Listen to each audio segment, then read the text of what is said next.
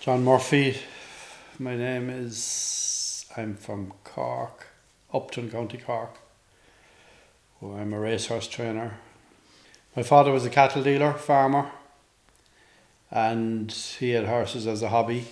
He used to keep a couple of show jumpers with Robert Splain, and he had the odd pointer with, I remember one he had with a friend of ours, Ted Lorden. He had horses as a hobby, but he was a good rider, good judge of a horse, and good producer of horses as well. We were living on a farm, we grew up on a farm with ponies and then show jumping. We had a few ponies, a few good ponies that we went around the country with, and RDS and that kind of thing. There were 6 of us, and Jim, my brother, he runs the stud, and nobody else in the family. Sarah rode a bit as a child, but nobody else is involved directly in horses. They have a real life. No race horses here. We just ponies, and then I went on to horses, and then I went to Irish Kellets for a year or year and a half, and then I went to Harvey Smith's for 2 years, and then came home and set up at home, show jumping. National level, we would produce nice horses and sell them all over. In those days it was difficult to I wasn't a good enough rider to go to the top, and knew that from an early age, so but the producing was working away well, so sell them on to the top riders. We used to break a few horses and for people, and then we bought a few pointers, and it worked out well. They won and we sold them, and then we had a good few that we were planning on the Derby sale, and I think it was around the foot and mouth time, so points, everything were off, and we had been buying foals and selling them as 3-year-olds, but foot and mouth came, and then they became 4-year-olds and 5-year-olds, and we had to run them, and they worked out well. Some of them worked out well, and we sold them. First winner was called Kilboy King. Belonged to a friend of mine, Jim Condon, in Clonmel. I was hoping to mix it, but the kids were growing up, and the show jumping, I didn't want to be away every weekend, and it just migrated more towards the racing, and we kept a few show jumpers with Francis Connors, Robert Splain, and then it went fully racing. It's difficult to mix both in the one yard. You can't, with coughs and disease, and so you one or the other. We'd have one of the first ones that Barry Garrity used to ride, a horse called Inniskeen, again belonged to Kevin Murphy and a few friends out in Inniskeen, and he won a good few.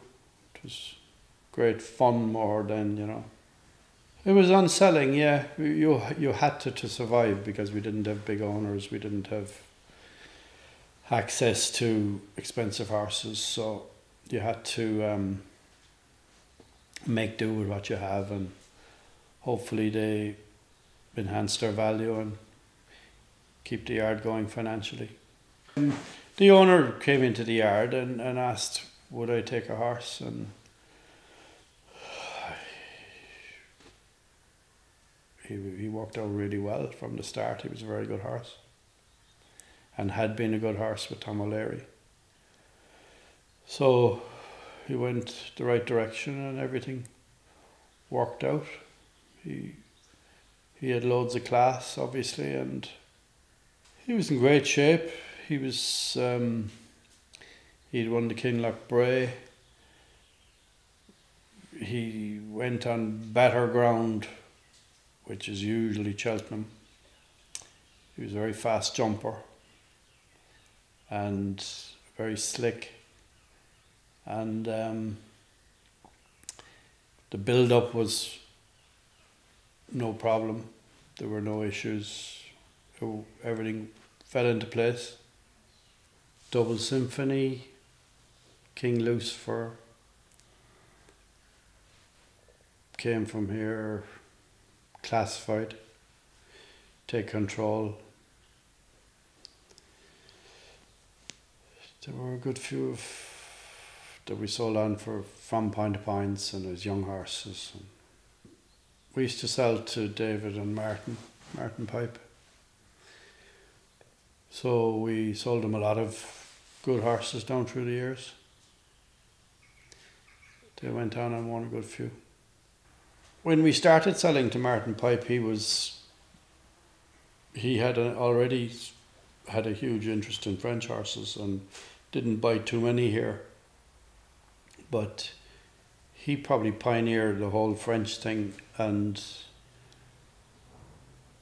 obviously he's one of the game changers in jump racing with the records he's broken. And he was a brilliant sourcer of horses, obviously, and as well as being a top trainer with a great business mind. And I think it's the stakes are very high now at the national hunt level, but I think you can still buy very good horses if you again think outside of what is the high fashion. I used to really like training the jumpers, bar the injury factor. I found that very hard mentally. I think a good horse in either is great pleasure, and I think the same rules apply with training them. Just good work riders, good gallops, health. But to say which one I prefer, I think I would love a mix. If you had the like we started with Point to Pointers and selling them, and some were easy to train, some weren't. I think the same is true in the flat. A lot of it is mentality of the animal. So there's a lot of constants in national hunt, like they've become expensive. It's a lot of new stallions that you don't know the fragility of their minds. I think you have to be a very sound mind to be a top national hunt horse. Both codes, but I think there's a long wait with jump racing. There's a great thrill in having a top jump horse. Some of those, like the jump meetings, are electric. I think the flat is, for us, it's a little bit cheaper to buy them. It's you know your fate a little bit quicker, and the market is very international. I had always an interest in the internationalism, like the show jumping of the jump racing is Ireland, England, France predominantly, and I like the fact that the market is bigger on the flat, and I love the fact that there were less injuries. And a friend of mine, great friend, Lord rest him, Mick Buckley, had we'd spoken loads about his business, which was on the flat, and we bought a few brood mares, and we used to buy a couple every year, and it worked really well. We have about 10 mares, which we try to keep at a better standard, and if they're really perfect conformation, we'll take them to the sales. And if we think they're a racing type, we'll race them. And I think you're less forgiving if you have a winner to sell on, and that's where we are. We buy about 12 2-year-olds every year, and hopefully there'll be one or two good ones that will pay for the ones that aren't, and it works pretty good. I think the best we've had is Tuscan Evening. I think she was the first crop of Oasis Dream. Bought her in Newmarket, and she was second in the Guineas and demoted because of interference. And we sold her on then. We sold a percentage of her. And it was a really wet summer, and we moved her to California because she was really had to have firm ground, quick, fast ground. And she was very high classed. There's no doubt it's becoming a stronger and stronger market. They're in the Middle East, Australia, they're America, they're all your competition at the sales now, because Irish horses do well in every corner of the globe. So it's the source is a concern, because we can't access the top end. So, and a lot of the people that have the top breeds keep them in-house to race them, so they're actually never going on the market. So you have to think that that's what you'll be racing against. Which it is getting tougher, yeah. It is getting stronger. The prices are growing. I think all sales companies' turnovers and averages are up repeatedly every year. George said that Roger Callan had a really nice horse that he thought a lot of, and we should look at him. And George went to see him, loved him, and Tally Ho and Roger would be one of the best in the world at producing top horses. So when they say that, you listen. And he went and saw him and loved him, and we did a deal, and that's how he came here. He's by Ulysses, who's doing very well. He was a really good racehorse himself. He's out of a sprinting mare, which is a concern going to the Derby. But he's his pedigree is good. Again, Shively Park, one of the top producers of top horses, so they bred him. Ran a Nace, yeah, ran a lovely race on heavy ground. The form stacked up really well, so he came out of that fine. That was towards the end of the year. Well, then he went to Dundalk and he won nicely. And we thought then that he is everything we thought. And he just thrived and trained very well over the winter. Built up to a big powerful horse, so it all went good.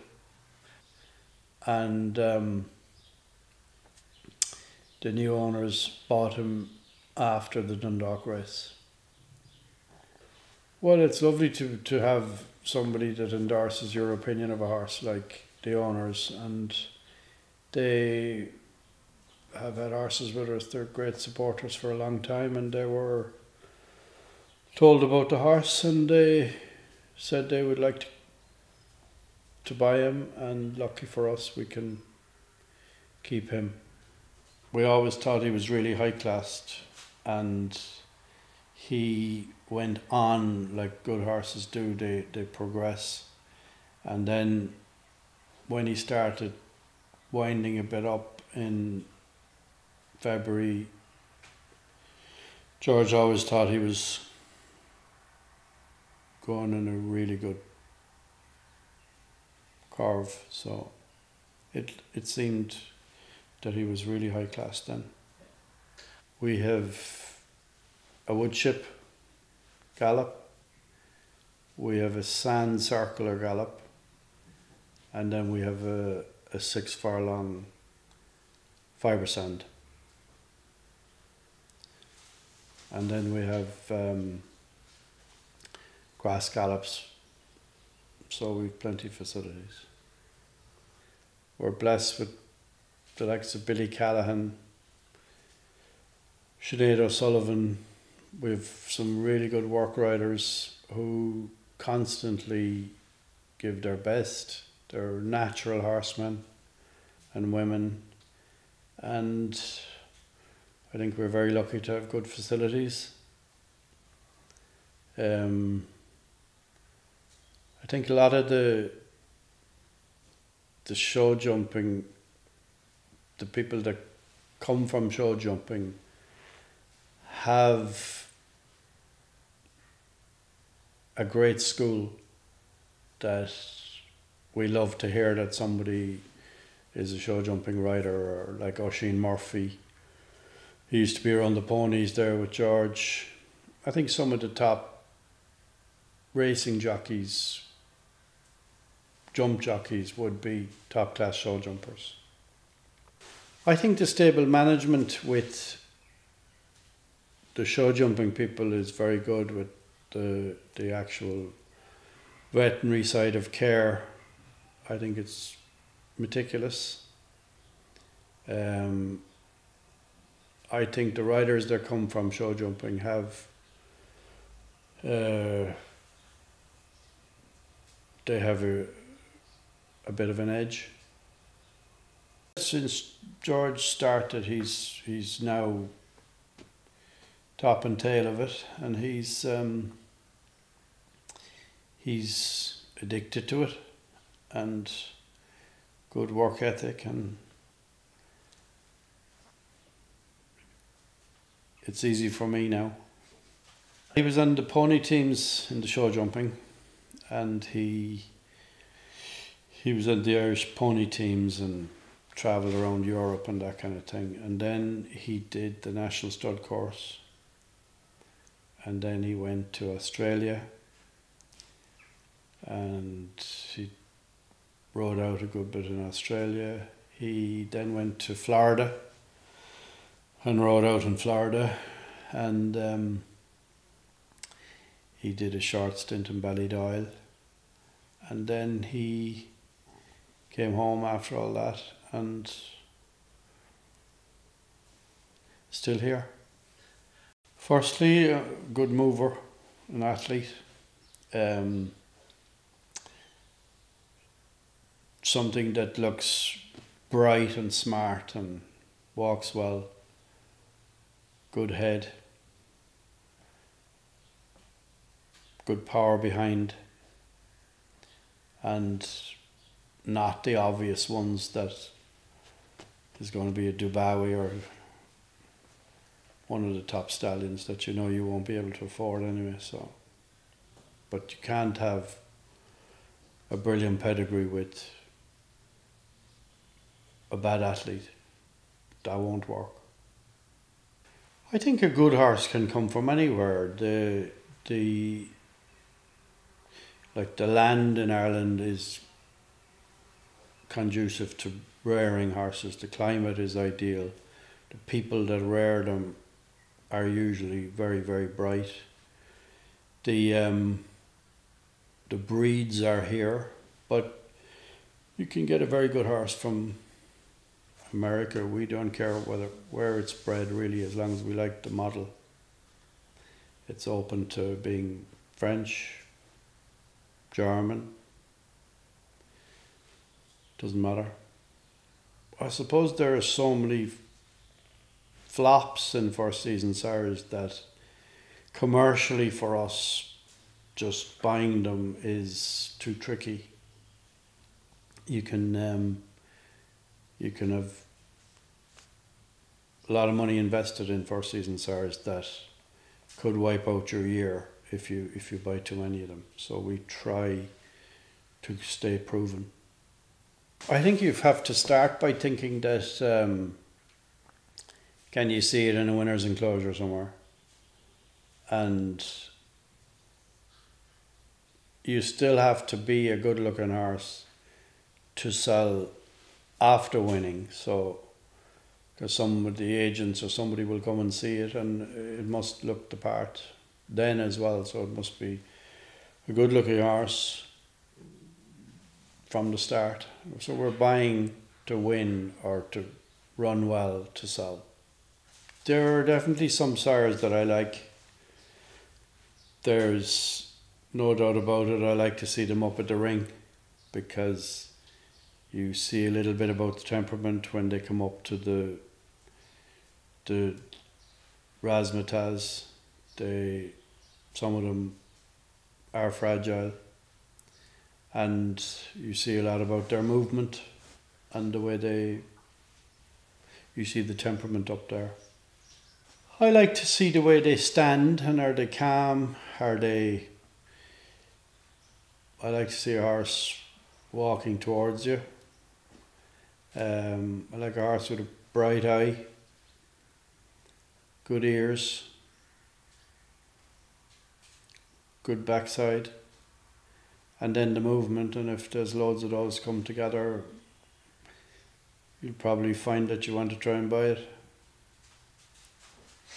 What makes a good stallion, I suppose, is no different to the show jumping as well.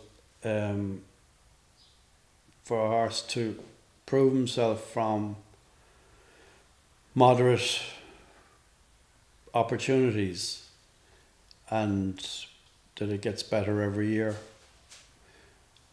My father used to say that it's the horses make the pedigrees good, and it's good stallions that make good pedigrees. So I think a stallion that rises himself and improves the quality of the pedigree are the ones that will end up the top. There's so many get chances that have 200 mares, and they're also probably given a certain percentage of that 200 being very good mares. And then they can be actually dreadful stallions if they're not really good in the first couple of years. So it's important to know the opportunities that a stallion has got before a decision is made on it. We keep 10 or 12 brood mares, and we go to studs everywhere. Ideally trying to go to proven stallions. You have a lot of investment, and you don't want to be one of the sad stories that the stallion worked out no good. So I like the breeding. They kind of enhance each other, because if we have a black type mare or filly, we tend to try and keep them to breed from them, unless it becomes unaffordable that we have to sell. I think there's a big difference between Ireland, England, and when you compare it to France and Australia.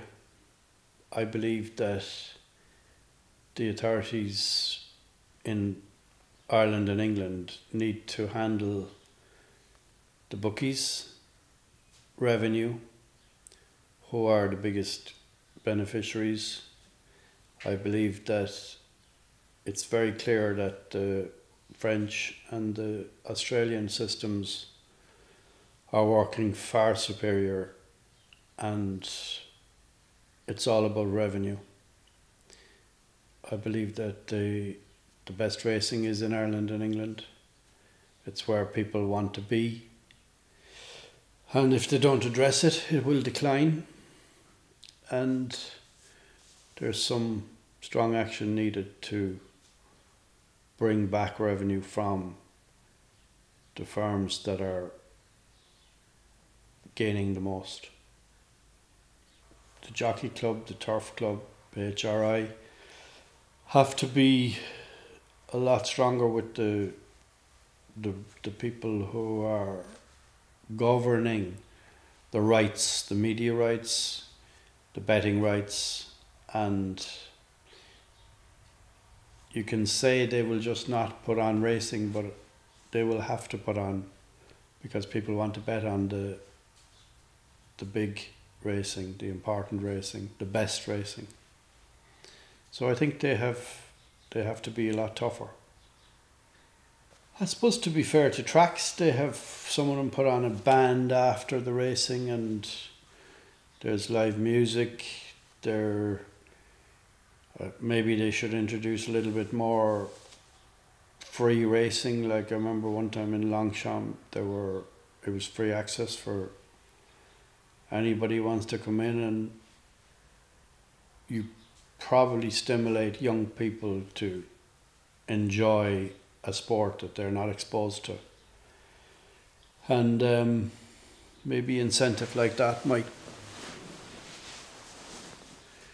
draw people to appreciate the sports. I believe that the bar has been raised by serious trainers, serious jockeys.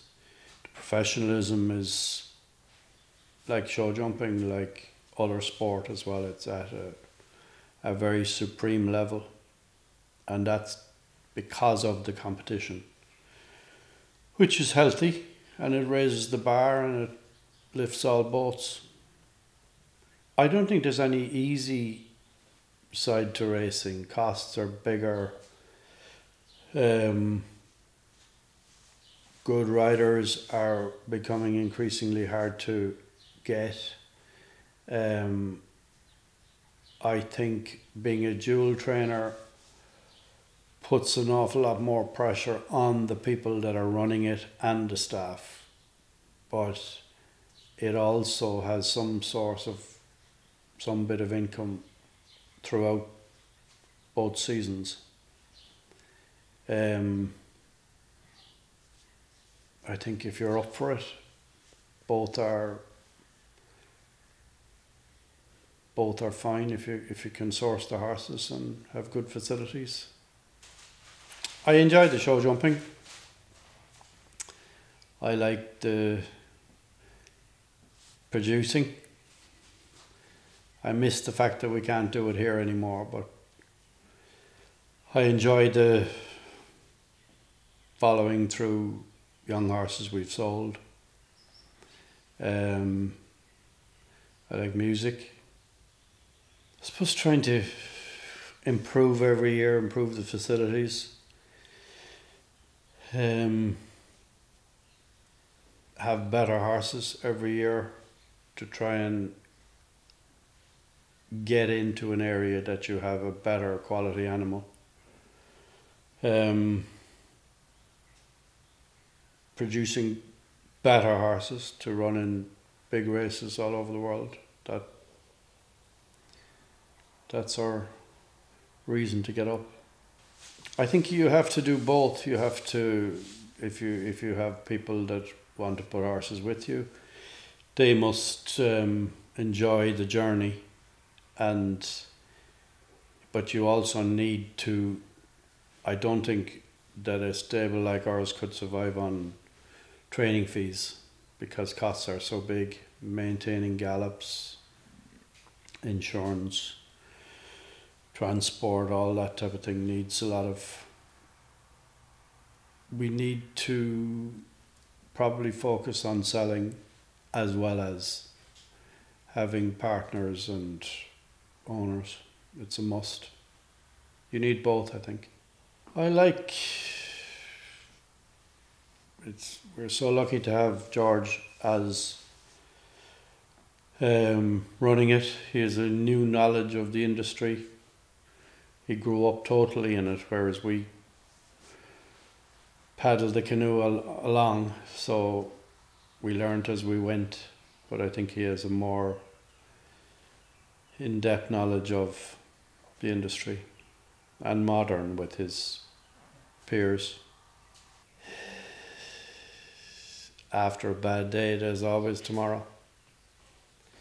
You have to get used to disappointment and be stoic about it and think